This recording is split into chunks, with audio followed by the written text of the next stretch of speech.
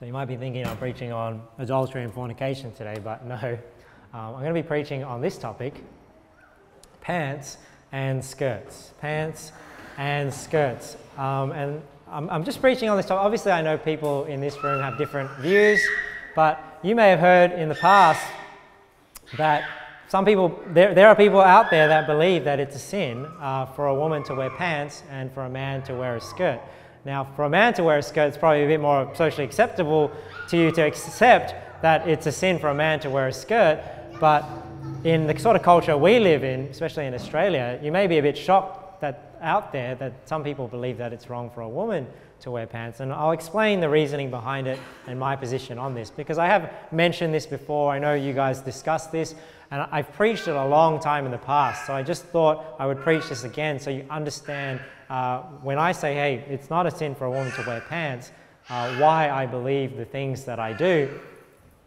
But if you didn't know, and I don't know if it's only in Baptist circles, but there are people out there that believe it's a sin for a woman to wear a pant-like garment, and likewise a man to wear a skirt-like garment. And that obviously is usually more acceptable for people to hear, to receive that doctrine of a man not wearing a skirt. But oftentimes, you know, when women are told not to wear pants, and it's actually a sin to wear pants, not just that it's less modest, that it's actually a sin to wear pants, it immediately raises some questions. I know when I first heard about this doctrine, because obviously, you know, before being in Baptist circles, I'd never even heard about this doctrine, and I first heard about it when I heard the teaching from Steven Anderson at Faithful Word Baptist Church, you know, them saying, hey, it's a sin obviously for a man to wear a skirt, it's a sin for for a woman to wear pants. But when you think about when a woman can't wear pants, I don't know about you guys, but when I think about it, it immediately raised some questions for me when I first heard about it. One was, you know, like, what does a woman do when she goes swimming? I remember when I was at Faithful Word, and, you know, Elizabeth had only first got saved. I learned this doctrine. I'm like, okay, you know, I learned this. I want to be dressing the right way according to, you know, God, if that's the truth. So I was making Elizabeth wear skirts everywhere. And then when we went camping with Faithful Word, I remember asking Steven Anderson, like, so at this camping trip, is there, like, because there's going to be swimming, right? So I remember asking him, like, well, what do women wear when they go swimming, do they? And he's like, they wear a skirt, Victor. And I was like, that is so weird. That's like the weirdest thing, to like wear a skirt swimming. And then, you know, they came out with this whole brand about Cute and Covered. You know, Juja has this brand where she sells like bathing suits that are like skirts. So this is where this idea is coming from. It's this belief that women can't wear shorts, they can't wear pants, so they have to wear a skirt swimming. That was one thing. It was kind of like, okay, well, what do women wear when they go swimming? Okay, well, the people that believe this expect women to wear skirts when they go swimming. So I remember Elizabeth, when she went to the camping trip, she wore a skirt, and she went swimming in a skirt as well. And I'm not against. I mean, if a woman wants to wear a skirt swimming, I don't have a problem with that. It's just that if a woman would rather wear, you know, some modest board shorts, I don't have a problem with that either. So one was like swimming, and then you might think of, and you may be thinking of other scenarios when you think of this, like, well, if women are never allowed to wear pants, what about when a woman goes horse riding or something like that? Some sort of activity that, you know, it wouldn't be practical for a woman to wear a skirt. No, the people that believe you have to wear a skirt, no, if you go horse riding, you have to wear the skirt as well. Maybe you have to sit side saddle, or they'll say things like, well, maybe there are just some activities women shouldn't be doing. If they have to wear pants to do them, then women can't do those activities because they can't dress appropriately for them. You know, these are reasonable arguments. I'm not saying this is the reason why I believe these things. These are just the thoughts I had when I first heard about this. So you might think, well, what about if it's really cold? Like, if it's really cold, is it all right for a woman to wear, you know, pant-like garments? You know, is she only allowed to wear a skirt? You know, I think about, you know, people that live in like really cold climates, and you say, well, you know, maybe, you know, they can wear, you know, a skirt on the outside so they still look, but that's not how they interpret this verse, right? They don't interpret the verse like you just look. It doesn't say just look like you're wearing a woman's garment, so you shouldn't even wear it. So you can't even wear it under the skirt now, because some Baptists take it to that extreme that, you can't, even like when you go to bed, you can't wear pajama pants. You can't wear pajama pants underneath the skirt even, because you would be an abomination, because you're putting on something that pertains to a man. So another scenario I was thinking of, and I remember asking somebody at Faithful Word back in the day, and this is kind of like when I wasn't fully convinced, and I did end up taking it on, and then I was unconvinced when I got to Lighthouse Baptist Church and they started questioning me about it. I really couldn't defend it, and I was like, you know what? That's why I came to the position I am going to teach you today. But one was like, well, what about bushwalking? Because if you're not allowed to wear like pants underneath your skirt, and you're going bushwalking, the scrubs scratch against your legs and things like that, surely you can wear something to protect your legs. So the guy that I spoke to said, oh yeah, when my wife goes bushwalking with a skirt, she just wears like really long socks all the way up to protect her legs. And that example has always sat with me, because it didn't make sense. Okay, a woman can wear like undies, and she could technically wear socks all the way up to those undies. But the moment those socks touch the undies, now you're in sin, because now you're wearing a garment that pertains to a man. So just in my own mind, this is the way I would think, and I'd be like, man, it doesn't make sense. But hey, well, if that's what the Bible says, so be it, right? Because ultimately it's not based on reason or practicality. It's based on what does the Bible say. But does the Bible actually teach this? Because this is really the main verse that it's based on. This is why we read Deuteronomy 22. When people say a woman can't wear pants, or a man can't wear a skirt even. So in Deuteronomy 22 verse 5 it says, the woman shall not wear that which pertaineth unto a man, and neither shall a man put on a woman's garment, for all that do so are abomination unto the Lord thy God. Now, if you are of that persuasion, you might read that and go, man, that's as clear as day. Like, it's funny when I tell people, like, I don't believe it's a sin for a woman to wear pants, and they're like, but the Bible says it. It says that women can't wear pants. But just read that verse. Is that what that verse clearly says? Because when you read this, says what this verse is saying is a woman shouldn't wear men's clothes, and a woman shouldn't wear man's clothes. But then the question is, well, what are women's clothes and what are men's clothes? How do we differentiate between the two? Because this is not specifying what is men's clothing and what is women's clothing. It just says that you shouldn't wear women's clothing, and women shouldn't wear men's clothing. But what are men and women's clothes? That's really the debate. So there's no debate about the principle that cross-dressing is a sin, because cross-dressing I do believe is a sin, but I'll explain a bit later. So nobody's denying the principle that we should wear clothes that match our gender. Where we disagree is how do you determine what is men's clothes and women's clothes?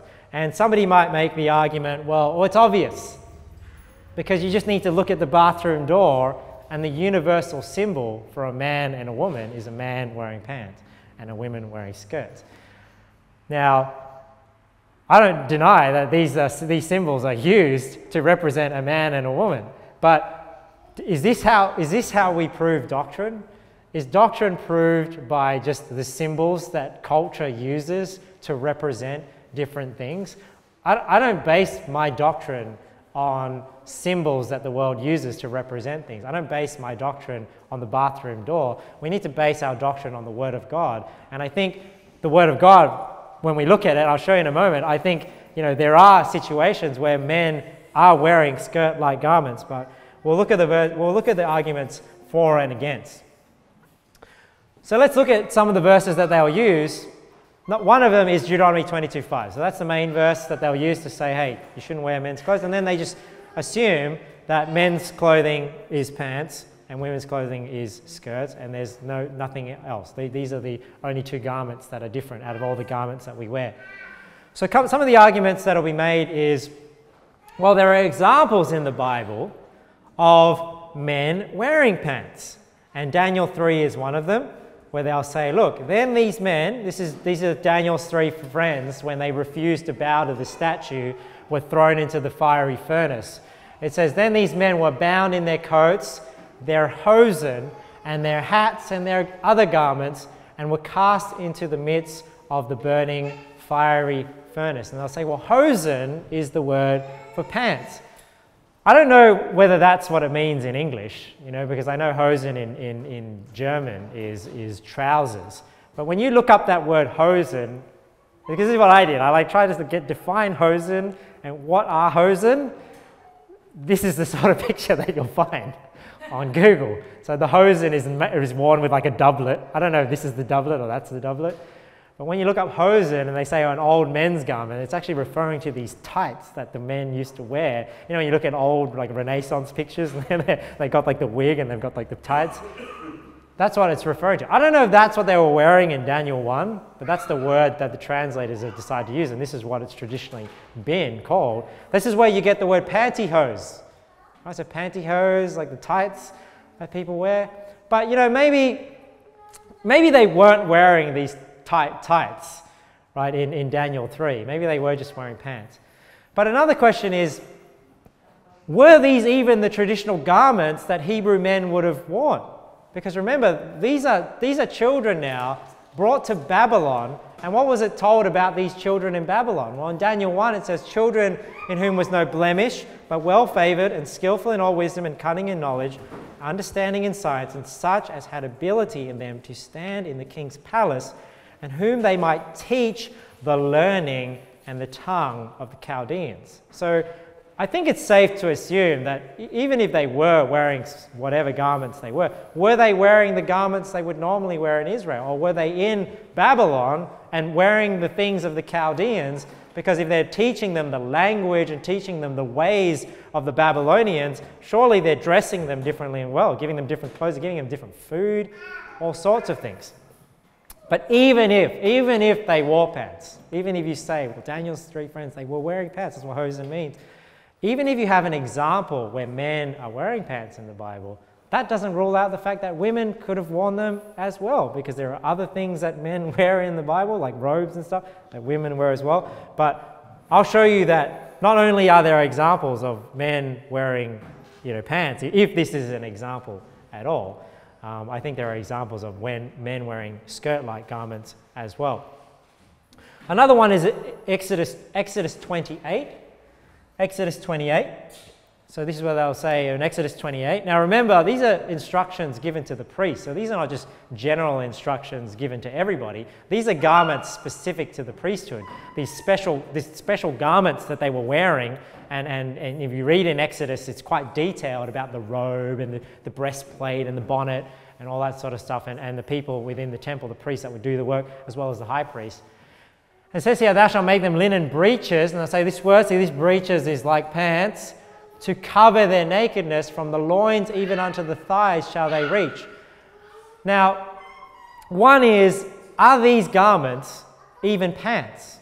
Because they're only going from the loins to the thighs. So these are more like, shorts, in a sense. But why would God need to say, if men always wore pants, let's say like that's just all they never wore a skirt-like garment like you see in like cartoons and movies and things like that, and even like the Muslims, right? The Muslims wear like that sort of skirt-like garment. If that's not the sort of thing they wore back then, and they always wore pants, well then why would God specifically need to give the priest a garment to say, hey look, you need to make these linen breeches to cover your nakedness, because when you wear pants, how is your nakedness ever shown?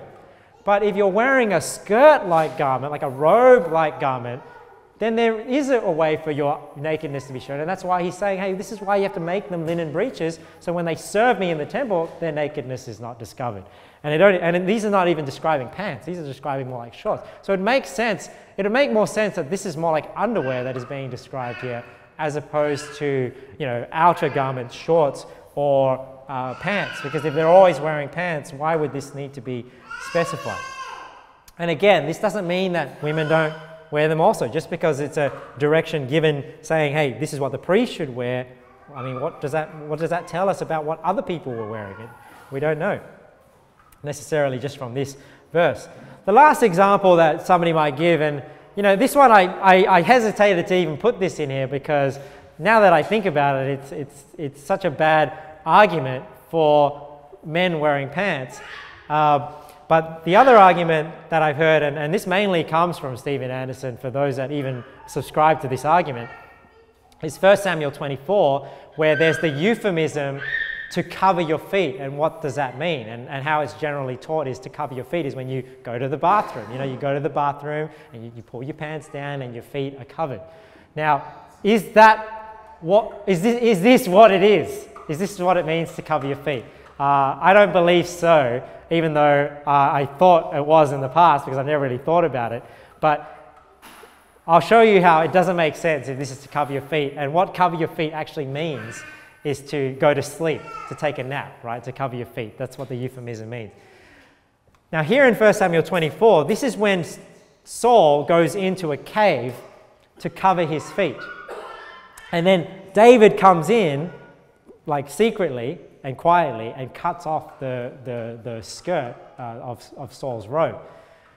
Look what it says here. And he came to the sheepcotes by the way, where was a cave, and Saul went in to cover his feet. And David and his men remained in the sides of the cave. Now, this is why I think when you think about it, even just reasonably, why it wouldn't make sense that cover his feet means that you've gone in to do a number 2. Because you wouldn't cover your feet, like a man wouldn't cover his feet to do a number 1. So Saul is not in there just, you know, doing a number 1. If you don't know what I mean by number 1 and number 2, like pee and poo. So number 1, he's not just in there doing a number 1. But think about it, if you go in to do a number 2, generally you put your clothes nearby, right? I mean, you go in with your clothes, you know, if you're wearing a coat at work, you generally hang up your clothes nearby. And when you're doing a number 2, like it's very quiet. So if you would notice if somebody came into the cave, a bunch of people, and cut off the skirt of your robe, you'd be hearing, you'd be like, you know, it's like when you're in the toilet and somebody comes in, it's like, you can hear them, right? So just think about that situation. If he's in the cave doing a number 2, and David comes in to cut off his robe, how did Saul not notice? But if he's in there sleeping, then that would make more sense. If he's in there and he's sleeping and David sneaks in and cuts off his robe, then it's like, oh, okay, well, that's how he didn't notice. That's how he didn't notice them sneaking in. Now, if you want to find out, well, what does it mean to cover your feet? Because you could say, well, hey, Victor, that doesn't deny the fact that cover your feet might mean you go to the bathroom. He might have put his robe at the entrance of the cave and went further in, and you know, you can reason it out. But here's where I think it proves what it means to cover your feet. When you think about what does it mean to uncover your feet? Right? Because if we can get an example of what it means to uncover your feet, then that would make sense that covering your feet would be the opposite of uncovering your feet.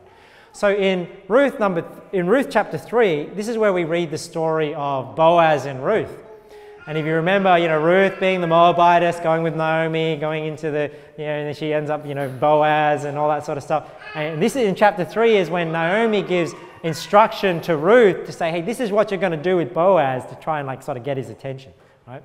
So in verse 3 it says, wash thyself therefore and anoint thee, and put thy raiment upon thee, get thee down to the floor, but make not thyself known unto the man until he have done eating and drinking. So he's saying, wait for Boaz to stop partying and celebrating, come down, and then it shall be, when he lieth down, that thou shalt mark the place where he shall lie, and thou shalt go in, and look at this, and uncover his feet, and lay thee down, and he will tell thee what thou shalt do.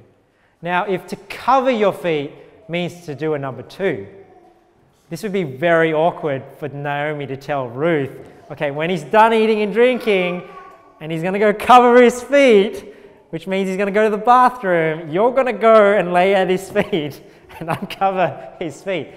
But wouldn't it make more sense that, no, what's happening is he's gone for a nap, and now she's uncovering his feet, lying at his bed. Lay thee down, he will tell thee what thou shalt do.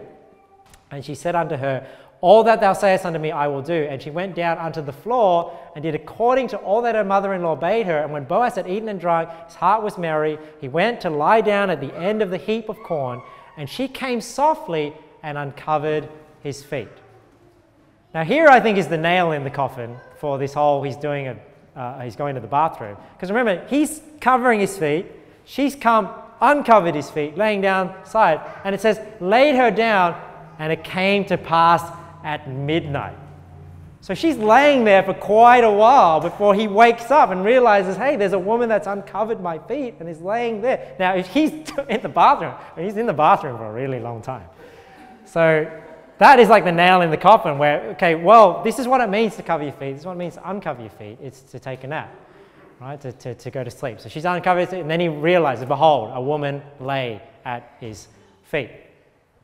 So those are, I mean, I don't know if there are other arguments out there from the Bible in terms of, you know, trying to prove biblically that pants are only for men. So you've got like Deuteronomy 22:5, you don't put on women's clothes, men don't put on women's clothes, women don't put on men's clothes. Then you've got Daniel's 3 friends wearing hosen, you've got the linen breeches of the priests, and then you've got this idea that covering your feet is going to the bathroom, because, you know, you pull your pants down and you sit down, but covering your feet is not about that. It's actually about going to sleep. Now I want to show you some verses in the Bible where I believe we can see both men and women actually wear skirts in the Bible, wear this type of garment. First of all, in Lamentations 1, we do have a verse that refers to women wearing skirts. In Lamentations 1, where the analogy is used of Jerusalem as a woman, and obviously the sin of Jerusalem, and being likened to a woman committing adultery or fornication. Jerusalem hath grievously sinned, therefore she is removed. All that honoured her despise her, because they have seen her nakedness. Yea, she sigheth and turneth backward. Her filthiness is in her skirts.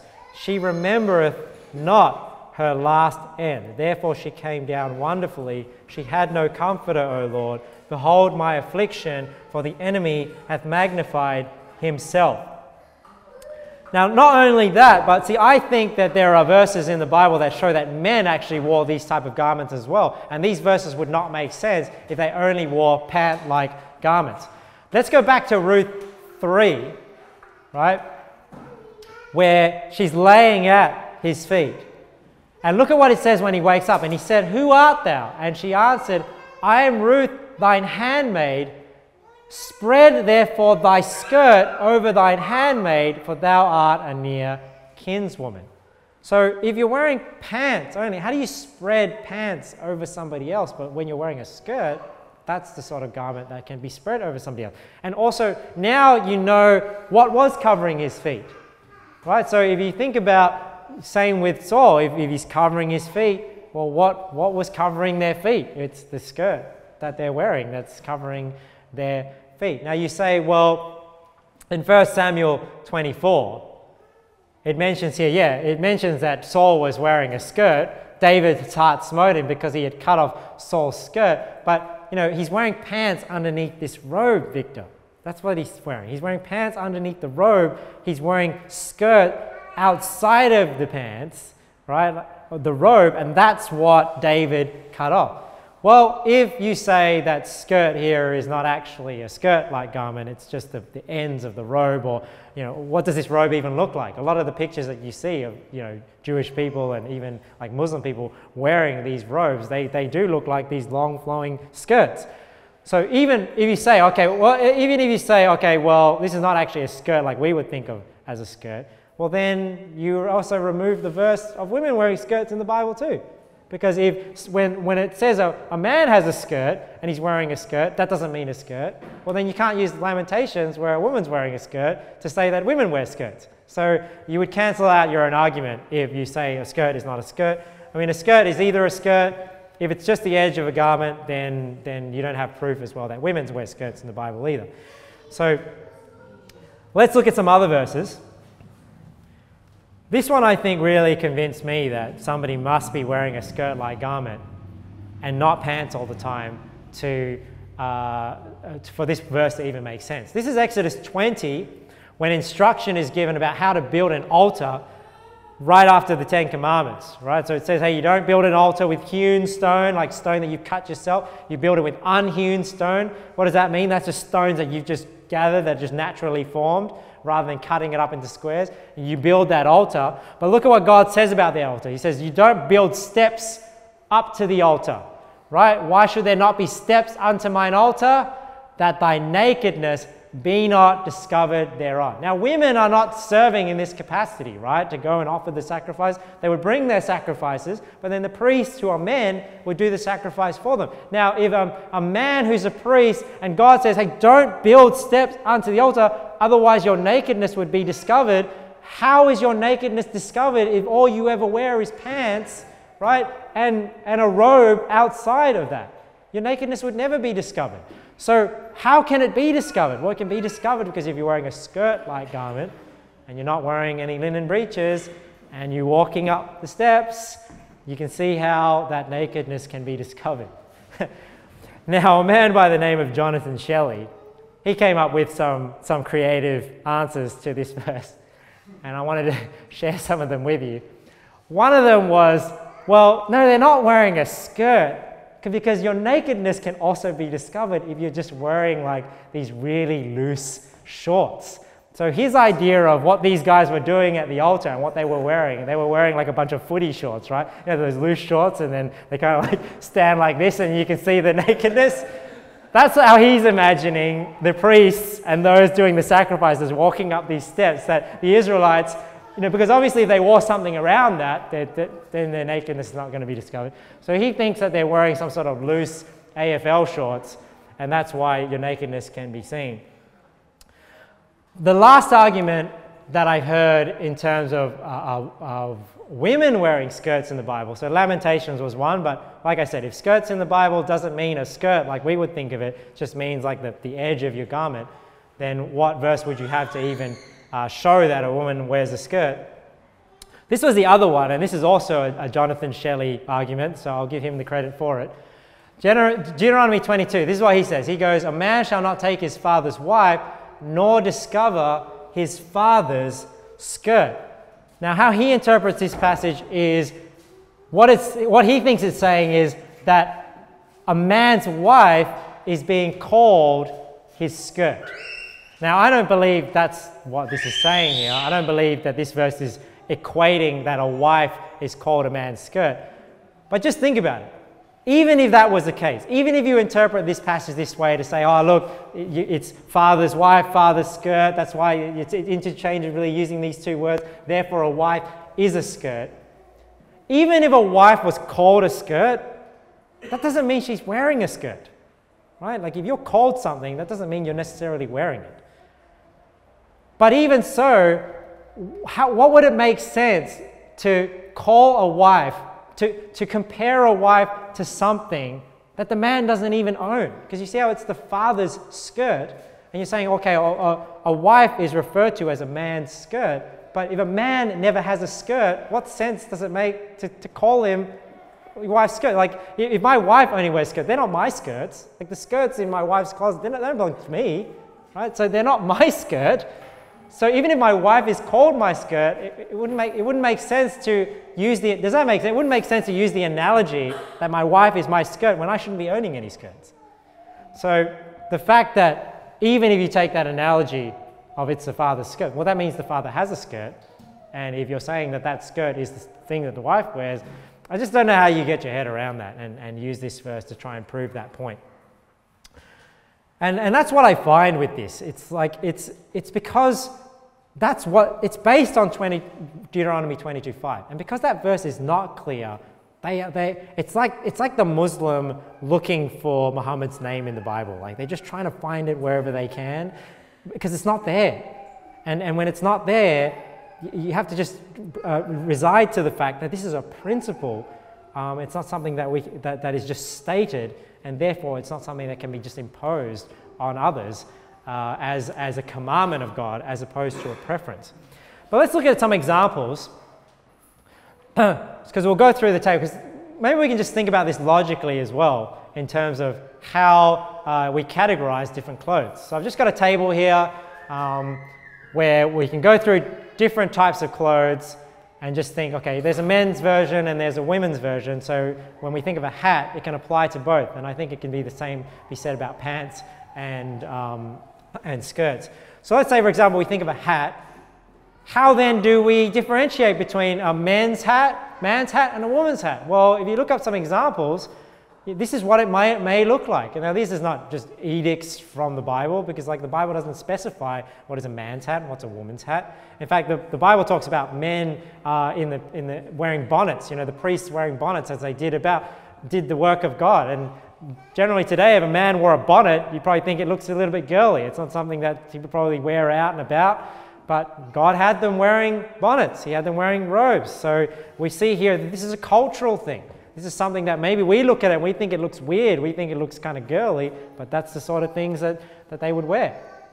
It may not look exactly like this, but you can see that there can be a distinction just culturally and just of opinion that there is something that is a man's garment, there is something that is a woman's garment. I'm just using things that would be familiar to us. You know, what about a scarf? You think a scarf, is there such things as a men's scarf and a woman's scarf? But you can see that this applies to both. It's not that a hat is only for men or a hat is only for women. They apply to both, and there is women version and men versions of these things. And here's some examples. You know, a man's scarf may look like this. A woman's scarf may be thinner and use different colors and be lighter. These are just ways that people may differentiate. What about a shirt? We see like a man's business shirt as opposed to like a woman's business shirt. She may wear something like this. Like if a man wore something like this, you know, you culturally might just think, hey, that looks a bit feminine, looks a little girly. What about a jumper? Got some samples here. So a man's jumper, a woman's jumper, similar, but it could just be a difference in style, difference in cut. What about gloves? You got a man with his, thick black leather gloves, and a woman might have thin, sort of lacy gloves. Right? You wouldn't really want a man wearing that. But where does it say that in the Bible? Notice that these are just cultural opinions, preferences that people have in terms of fashion. Socks. Got different here. Black socks for men. And women's socks might be like a bit more stylish and fancy. Men's shoes versus women's shoes. When we look at the difference. I mean, men don't wear really like these high heel kind of open shoes like this. It would be more like women. So when it comes to a skirt, you may go, yeah, that's surely that's a woman's garment. But in the Bible we see, well, but men wear skirts as well. So where do we see? Should this sit just here? And why when we look at every other article of clothing, there's so many other articles of clothing that go both. Why doesn't a skirt go both ways as well when we see that in the Bible, when we see examples of skirts in the Bible? And like I said, I think this is more a cultural thing. When we think men wearing skirts, that's because in our culture it doesn't happen. But there are many cultures, you know, it's like sometimes you got to tell Americans, there's more cultures in the world than just America. You know, than just the United States. There are other countries in the world, there are Asian countries, other countries in the world where the expected attire can be very different. And this is, I think it was a Fijian tour guide, and they call this garment in Fiji, it's called the sulu. In Indonesia, it's called the sarong. You know, my dad would wear sarongs to sleep as well. This is just something that they would wear, and it's not classed as feminine or masculine. And there can be masculine sarongs and there can be feminine sarongs, because a male may not wear like a pink, you know, flowery one in some cultures, even though they wear that garment. Whereas, you know, obviously we're a bit more familiar with the female skirt, the fashion, and this is more like the Western style. But this is worn all throughout. There are even like countries like this, their dignitaries will wear something like this with a suit and with a tie. And that's not seen as feminine at all in that culture. And like I said, when you look up pictures of what people believed about how the high priests dressed, these are the sort of pictures that you'll see. You'll see them with the bonnet, the chest plate, the robe that they would wear, and obviously underneath they'd be wearing the linen breeches. So most people, even, you know, when they think about how God is describing the garments and what they traditionally wore, this is the sort of picture that they think of when they think of the high priest. So in light of the verses that I've shared with you, it makes sense that, yes, even though it's hard to accept culturally, in our culture it's not accepted, but in other cultures we see that there is a men and a women's skirt. So why would it be so unreasonable to think that pants as well, that this type of garment also has men and female versions, right? Now, what's an example? See, because usually the problem with women wearing pants is they're wearing pants that are too tight. They're wearing pants that are immodest. So that's a whole nother topic of the clothes you're wearing not being modest, right? And what sort of clothes should you wear? But there is a difference between how men dress in pants and how women dress in pants, right? And one example would be like that. Men wearing more like sort of a work pant and women wearing more of a stylish but modest pants. And they look feminine. Like if a man wore that, most men in Australia would probably be ashamed to wear something like that. So it goes to show that in your conscience, you can tell that there is a difference between men and women's clothing, even though they are the same style of cut. Now, what about unisex clothing? Because in Deuteronomy 22:5 it says, don't wear women's clothing, don't wear clothes that pertain to a woman, don't wear clothes that pertain to a man. But does that rule out the fact that there are clothes that do not pertain to either gender? You know, what if there is like a uniform or something? Or what if, what about like a costume? I'm just thinking of this right now. Like when you go and you rent a costume, I mean, is that costume a female costume or a male costume? Well, does it pertain to any gender? So do you get what I'm saying? So there are things that may not pertain to any gender. And I think of uniforms, I think of costumes where they may be different cuts, but they may be very identical. I remember when I worked at McDonald's, you could get the same clothes. You know, where the women and the men, they get the same clothes. And it's the same with like costumes as well. So this leaves us with the question, well then how then do I know? How then do I figure out what is men's clothes and what is women's clothes? And because people will make the argument, well, if there is no garment that pertains to a woman, or if there is no garment that pertains to a man, well, how do you keep this commandment? Have you ever heard that argument? They'll say like, well, it doesn't make sense for God to give a commandment when he doesn't give us the specifics of how to keep this commandment. But the thing is, this is not the only commandment that God gives where it's a principle and we use the conscience, we use other factors to decide how do we keep this commandment. Because if you say, well, I don't know what the gender specificity of this garment is, how can I keep this commandment? Well, how do you keep the commandment to dress modestly when God doesn't tell you what modest apparel is? How do you keep the commandment to not wear costly array when he doesn't tell you what income level or what price something is costly array?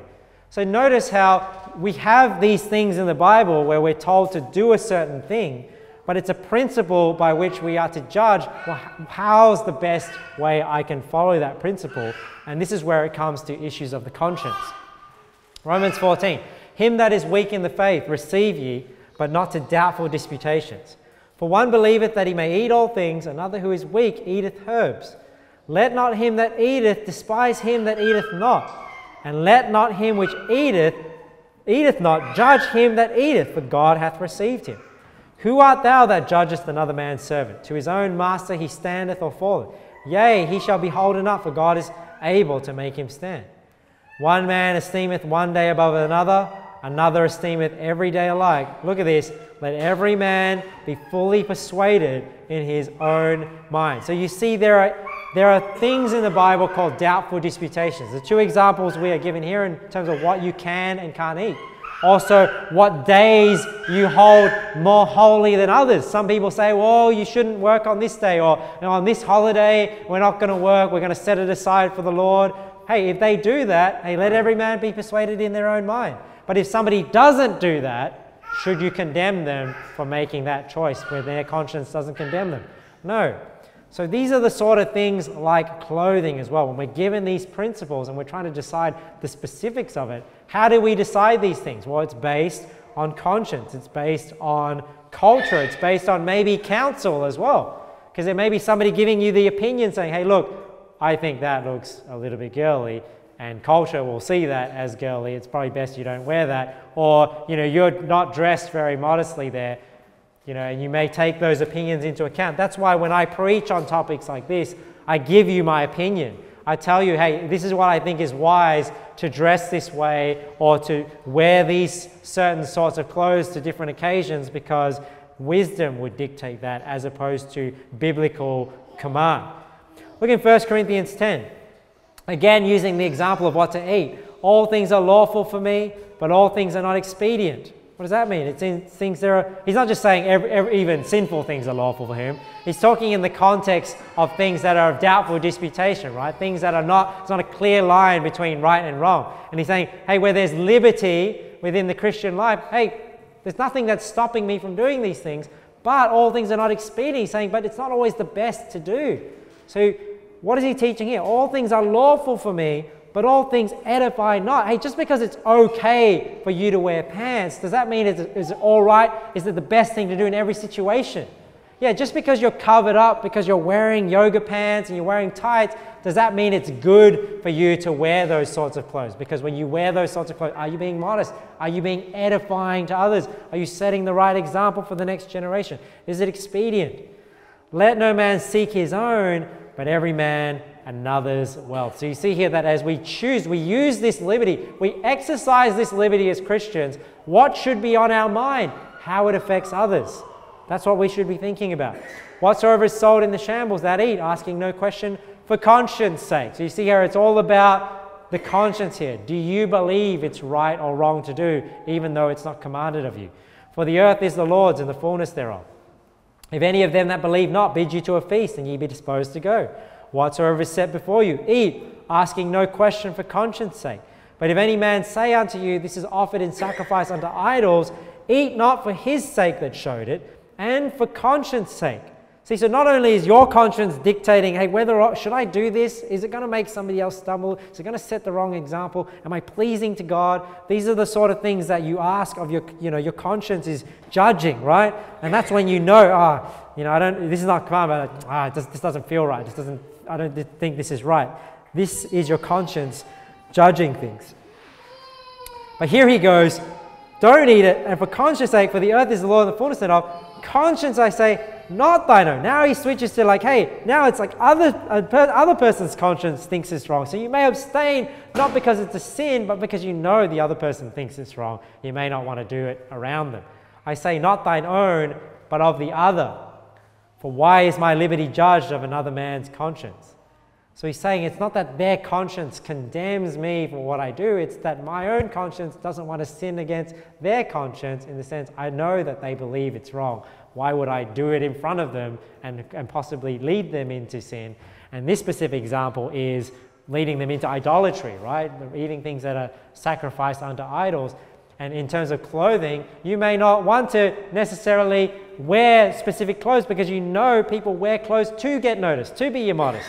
So why would you want to encourage that by wearing those sort of clothes also? So these are the sort of questions to ask when you try and determine, hey, what are you going to wear? So when it comes to Deuteronomy 22, it's the same. It's the issue of the conscience. Do you believe that this garment should be worn by a man? Am I dressing feminine? These are the sort of questions to ask when you're trying to decide, hey, is this a garment that pertains to a man? Now, why do I think cross-dressing is always wrong? Because if somebody is intentionally cross-dressing, obviously they're in sin. Because they themselves, the fact that you're admitting that you're cross-dressing, that means you believe that you're putting on a woman's garment. Right? So that's why I believe if somebody's cross-dressing is always wrong, because the very definition of cross-dressing is that your intention is to wear something that does not pertain to your gender, right? And then you are breaking this principle in conscience, not just in deed. But that's why I hope you can see here that God does not mention the specifics. So this is how we judge those things, and this is why it's not a sin in and of itself for a woman to wear pants or a man to wear a skirt. There are things to take into account, like culture, counsel, the situation, and things like that. I'll just end on this point, just from a personal point of view. One is, does my wife wear pants? Yes, she does. So she wears pants around the house. She might wear pants when she's doing something that requires manual labor, you know what I mean? Because you might want to wear pants where it's not safe to wear a skirt and things like that. But also sometimes she wears pants to sleep as well. She might wear pajama pants. So, you know, if you ask my situation, does my wife ever wear pants? Yeah, sometimes she does. Has she ever worn pants out? She has before sometimes. But when you see her, why is she normally wearing a skirt? What's the reason why? Even though I don't believe it's a sin for a woman to wear pants, why is she always wearing a skirt? Well, number one is I think it looks better. I don't really like it when my wife, you know, wears pants out because I think it looks, I actually prefer the look of a skirt on a woman. I think it looks more feminine. But also, and that's just my opinion, but also I think it's more modest as well. It's more modest for a woman to wear a skirt. So I just think in most situations, it's a lot easier to be modest when you're wearing a skirt. And this is why, you know, people who may be overweight or people who are not proud to show their body, what do? Well, they wear looser clothes. They wear skirts and things like that because that just shows that it is more modest just from a cultural standpoint. So that's why sometimes things in life you don't just do because it's not a sin. You know, it's like I don't do it because it's a sin and I do it because it's not a sin. Sometimes you do things because of conscience. You're trying to think, hey, what's my example? What sort of picture am I giving? And things like that. You're thinking about that sort of stuff. Now, the other question you might be wondering is, Victor, do you wear skirts? No, I don't wear skirts. Mainly because it's not practical to do so, and in our culture it would be a bit shameful for a man to wear a skirt. So no, I don't wear skirts ever. I wouldn't say I've never put on a skirt because I probably have sometime in my life, but ever since pastoring this church, like no, I've never wear a skirt. So I don't preach these sermons to justify my own skirt wearing. You know, I don't wear a skirt because it's not really culturally accepted in Australia.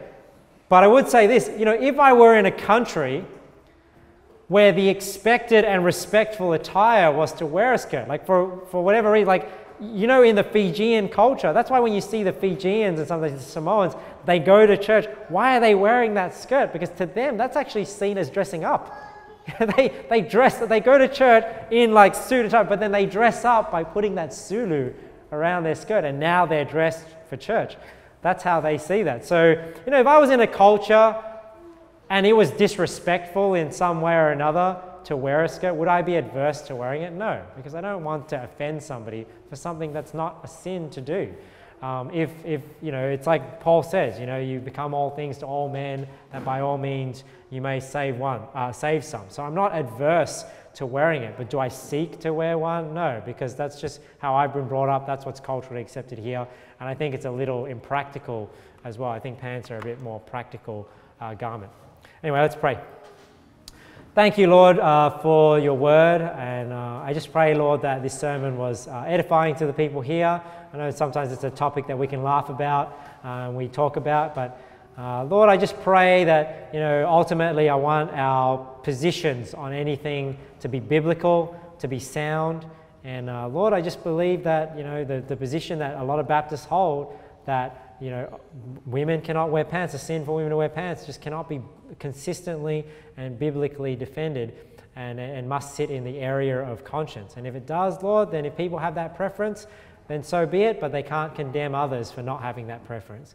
Lord, help us to always, you know, think about the way we dress for other reasons, whether it be cultural, whether it be our example. May we always have a conscience where we are seeking the wealth of somebody else, seeking the wealth of others, not just what we want to do, but what is best for you. Help us to be the most masculine and the most feminine that we can be. And I pray, Lord, that you would help us with that. And we thank you, Lord.